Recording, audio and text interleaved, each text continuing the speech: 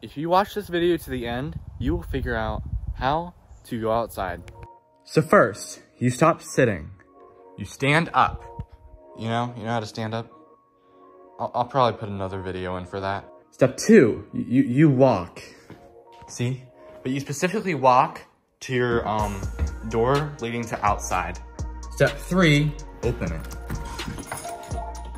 Step 4, kind of walk outside. Don't forget to shut your door so your pets don't get out if you have any pets. Step 5, you want to walk to the closest